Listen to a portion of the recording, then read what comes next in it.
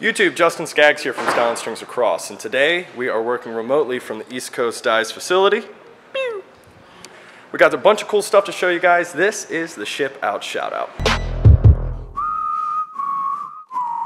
I thought this was a really cool project. Bird had to make a replica of a broken Rabel into a new Rabel.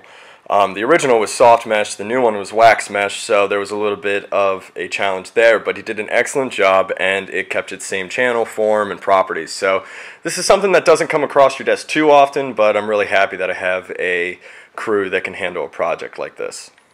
Something that's really cool about this place is they have massive amounts of toys. So they have this bounce back, they have this frickin' bounce back that absolutely annihilates that bounce back. They have this thing that's hooked up to shoot lacrosse balls at like 1 billion miles an hour. We totally use that to test our new goalie pocket that's coming out next season.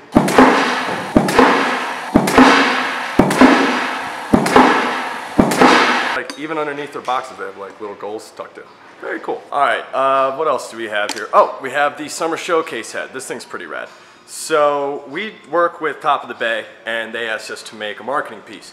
So we made this summer showcase head, which I'm going to do a full dye drop on because it's an absolutely exceptional dye job. If you guys want us to offer this, just put that down in the comment section below. We're all pretty big fans of this new dye job Frank just came up with, but we're not sure. Last stick we're going to showcase is actually my Powell Head, and I did this one a little bit different than the rest of the guys. I dyed mine up with forest green, put a clover at the top with some marble accents, and then I strung a full traditional. I did it with bootlace because I got a spool from my buddy Jack Johnson. I wanted to give it a shot.